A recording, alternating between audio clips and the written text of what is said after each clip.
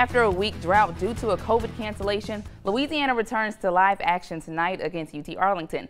The 7-8 Mavericks are coming off of an overtime loss against Georgia State, so being at home to host the Cajuns could be their redemption. For the Cajuns alone, they're fighting to keep a clean conference slate. UL is 3-0 in the Sun Belt after their overtime win against Arkansas State last Thursday. Tonight will be the 36th meeting with UT Arlington, where the Cajuns have the edge 24-11, and just last season they won 2 of 3 contests.